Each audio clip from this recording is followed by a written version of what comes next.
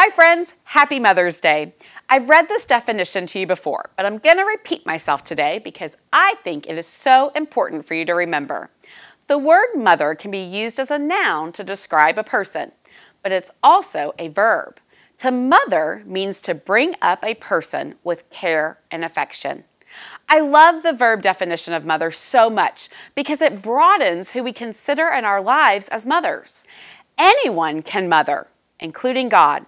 In fact, the Bible tells us that the reason we are able to love or bring up with care and affection is because God first loved us. He first mothers us, which helps us mother others. How do we know that?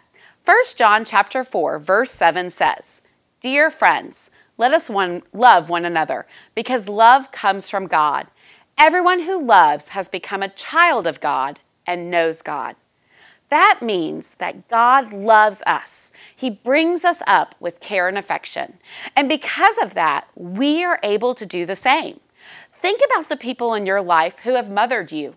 The love, care, and affection they have poured into you has come from God. Now, think about how you treat others. Do you love and care about them?